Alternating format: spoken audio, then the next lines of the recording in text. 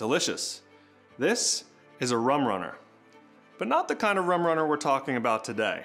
No, we're talking about some of the best Prohibition rum runners who smuggled rum and other liquors into a small town in Florida known as Conchtown.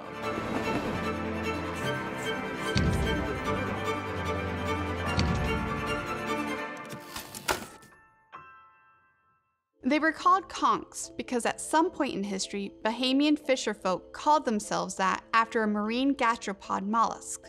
It was a popular food resource in the Caribbean. In the early 20th century, about 75 of these Bahamian conch families migrated to East Florida and started what became locally referred to as Conchtown. The development and growth in South Florida, particularly Flagler's railroads, attracted Bahamians who were interested in paying jobs. Their primary source of income and trade was fishing. It was very popular in Riviera in the early 20th century. We met up with Chipper Griffin, whose grandfather, Burling Griffin, was a fisherman who came over with his family in the early 1900s. The conchs go back to 1647, and they ended up being shipwrecked off of Spanish Wells in Eleuthera, and they came ashore and they settled there. They eventually got over to New Providence around 1792.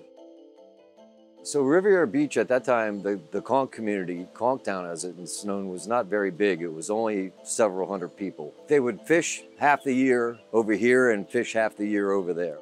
The conchs lived in temporary structures. It was described as straight wood and tin roofs. According to modern standards, it wasn't a pleasant town or an attractive area to live, but it was sustained by their commercial fishing. There's only so many fish, so yes, they got crafty, but it was a hard scrabble life, so you were either a fisherman or you sold things for tourists. They were a highly skilled artistic group of people. Women and children would weave palmetto into hats, rugs, and purses that they would sell to tourists. They would also make beautiful crafts from shells, but that, in addition to the income from fishing, was still barely enough.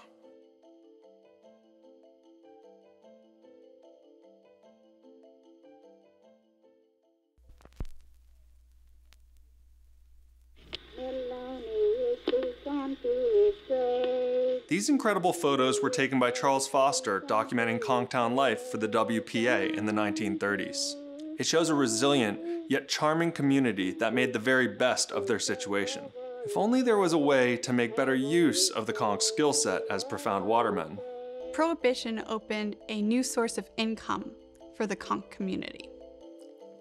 The good old Volstead Act of 1919. This new law prohibited the sale and consumption of alcohol in the United States. Wait.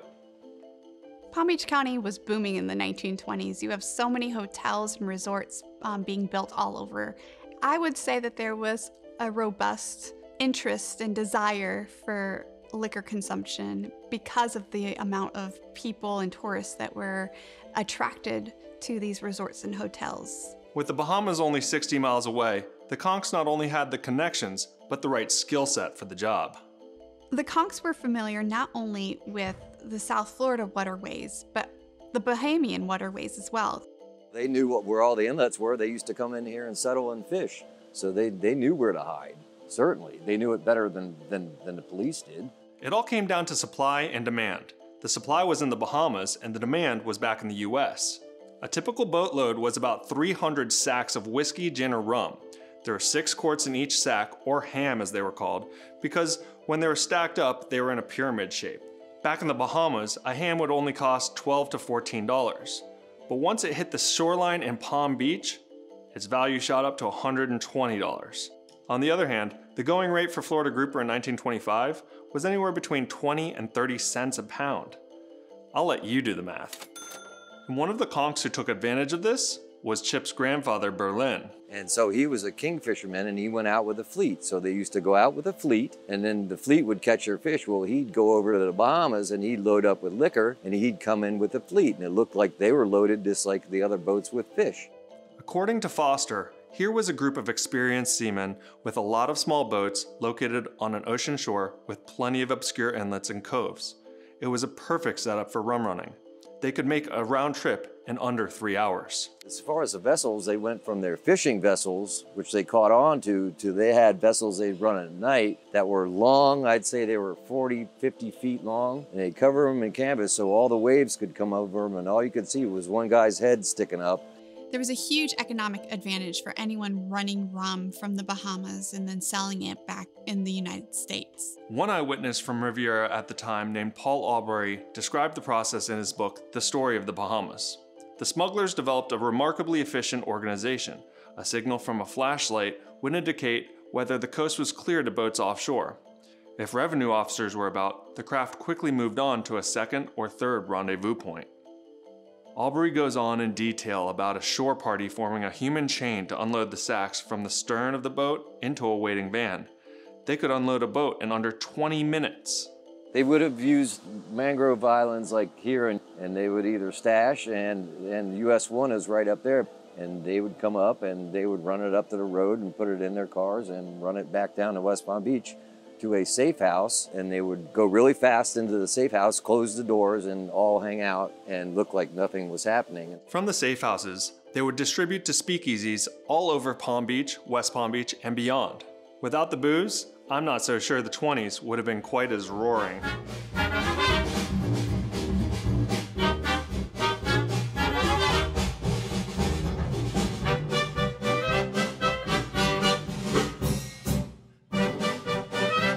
Rumrunners had a good time too.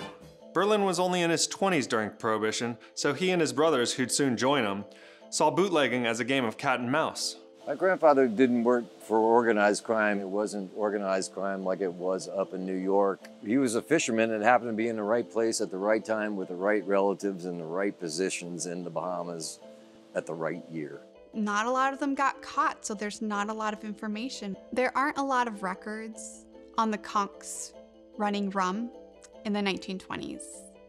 There's no police records or newspaper articles. Almost all of the conch rumrunners got away with smuggling countless bottles of liquor into Florida.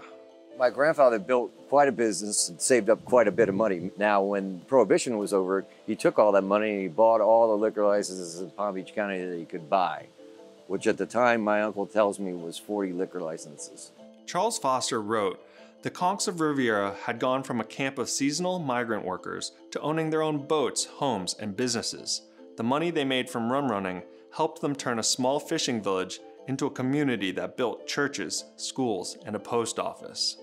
After Prohibition, Berlin not only went on to own many liquor licenses, but became a prominent businessman in Palm Beach County, opening several restaurants, the Riviera Theater, and even the Palm Beach Kennel Club. And he wasn't the only conch rum runner who went on to do big things. Roland Simonet moved to Riviera Beach in 1915 and would become one of the most successful bootleggers of all. He would later turn to political office in the Bahamas, and after they declared independence, Roland would become the very first premier of the country, and then go on to serve as a senator for over 50 years. To this day, he's recognized as a national hero, and his face is even on the Bahamian $50 bill. Name another rum runner who can top that. Go on. I'll wait. When I think of Charles Foster's images of Conchtown, USA, I always think about the little boy who fell asleep on top of the fishing nets in the boathouse.